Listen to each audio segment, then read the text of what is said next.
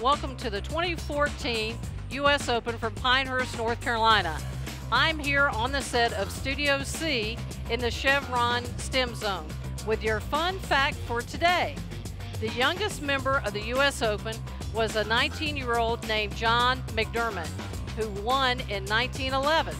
He was among 8 players aged 21 or younger who have won the U.S. Open.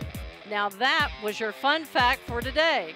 Reporting live from Studio C, I'm Cindy. Hope to see you on the course.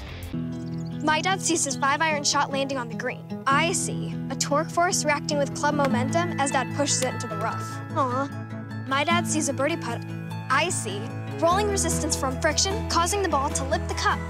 I wish more kids like me were into STEM. Science, technology, engineering, and mathematics. Did you know STEM jobs are growing faster and paying more than non-STEM jobs? Chevron has invested nearly $100 million in U.S. education. Learn more at Chevron.com.